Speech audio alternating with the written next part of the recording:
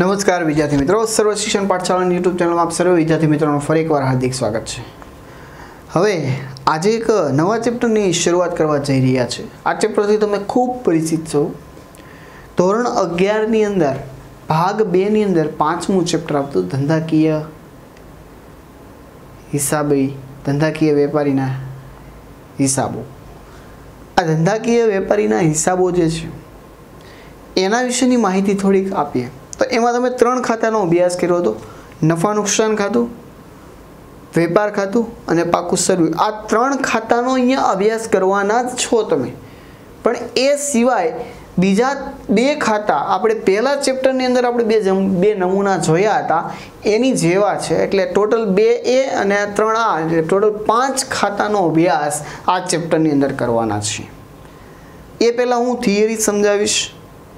Theory पछी हवालानो chart है, त्यार पछी नमूनाओ है।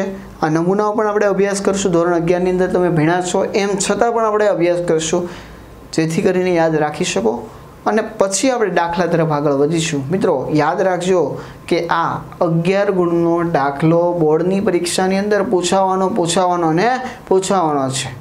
एटले तमारे खास प्रिपेरेशन करवी पड़शे, खास तैयारी करवी पड़शे। जेम सैनिक युद्ध लड़वा जाए एटले युद्धनी जे पूर्व सामग्रीओ छे, हथियार छे, घोड़ा छे, आ ते बधुं लईने નીકળે छे एम तमारे पण ज्यारे परीक्षा आपवा जाओ छो तो एम तमारे पण आ ज रीतना व्यवस्थित तैयारी करीने आ चेप्टर जवानुं छे जे पास थवा माटेनुं खूब अगत्यनुं चेप्टर कही शकाय। भागीदारी पेढीना वार्षिक हिसाबो। वार्षिक हिसाबोनी अंदर मुख्य प्रॉफिट एंड लॉस एकाउंट नफा नुकसान खातुं अने बेलेंस शीट एटले के पाकू सरवैयो आवतो होय छे। वेपार खातानो उपयोग बहु ओछो थतो होय छे।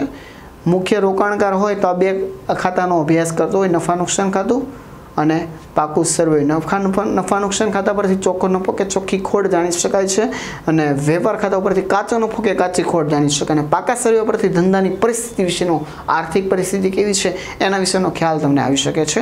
तो ए पहेला आपणे थोड़ी थियरी जोईए। याद राखवानी बाकीओ। आ बाकीओ दाखलामां हशे तमारे याद ज राखी लेवानी। मूडी के तेनी जमा ज बाकी होय। उपाड़नी उधार उ खरीदीनी उधार छे तो खरीद परतनी जमा। खर्च के नुकसान उधार आपणे नियम जोई गया था।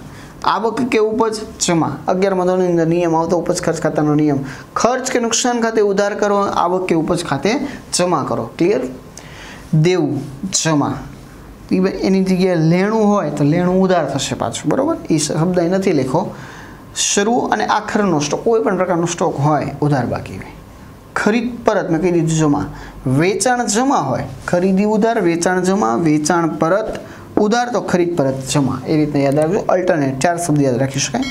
अन्य रीते मालनी जावक जमा बाकी होय छे। मिलकतनी उधार बाकी होय छे। रेडी। आ तमने मैं दर्शाव्युं छे। याद राखवानी बाकीओ जे वारंवार तमने आ दर्शन करशे बाकीओ तो तमारे याद राखवू पड़शे। तमने पूछे उपाड़ तो आपने खबर पड़ी जाए उधार बाकी छे, मूड़ी तो आपने खबर पड़ी जाए जमा बाकी छे। आ बाकीओ माटे वपराता शब्दों। कोई व्यक्ति होय एनुं हुलामणुं नाम होय ने एवी रीतना अहींया आ नाम छे ने एना हुलामणा नाम आपेला छे।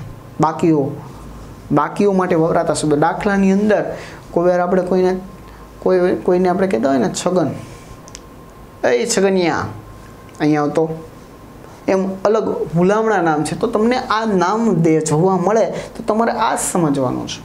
बराबर। तो गालखात एने बीजा कया नामे ओळखाय? डूबेलुं लेणुं।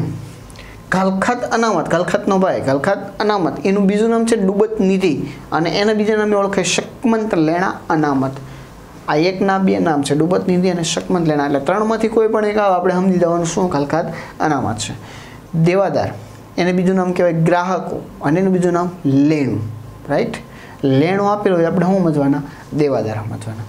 લેણદાર એનું બીજું નામ વેપારી અને દેવું આપેલા તો આપણે શું સમજવાનું? લેણદાર અને વેપારી આપેલા તો આપણે શું સમજવાનું? લેણદાર। એ ખાસ યાદ રાખશો। રાઈટ।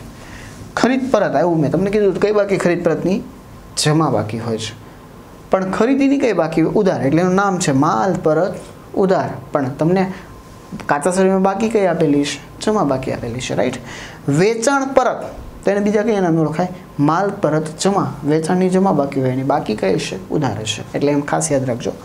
देवादार पर वटाव अनामत એને બીજું નામ છે દેવાદારની ઉધાર બાકી હોય એટલે ઉધાર, અને વટાવ ફંડ એનું બીજું નામ છે જમા બાકી હોય છે. લેણદાર પર વટાવ અનામત, લેણદારની જમા બાકી હોય જમા વટાવ ફંડ અને એને ઉધાર બાકી દર્શાવે છે.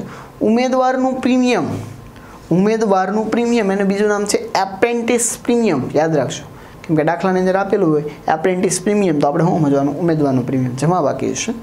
રેલવેનું ખર્ચ છે એને બીજા નામે ઓળખાય રેલવે ફેટ. આ બાકીઓ માટે વપરાતા શબ્દો છે, તમને ચોપડીમાં નહીં જોવા મળે, આ યાદ રાખજો. આ થિયરી છે, થિયરી ખાસ યાદ રાખવી જરૂરી છે. અને જો કંઈ પ્રશ્ન જણાય તો જરૂર ને જરૂર તમે કોમેન્ટ સેક્શનની અંદર જણાવશો. આભાર.